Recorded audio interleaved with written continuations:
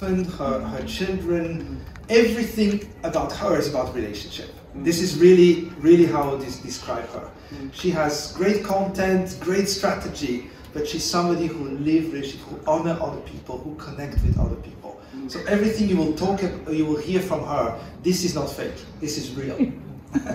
And she's the founder of the Ray Academy in Switzerland. She's a cross-cultural, being an Indian in Switzerland, and she has so many wonderful things to talk about. It's my great honor to invite my friends.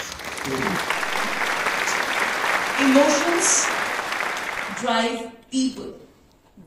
Emotions drive people, and people drive performance.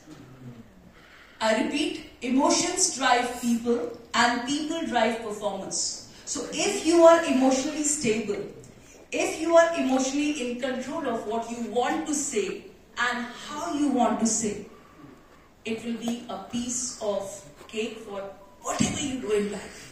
Let me put it on my face.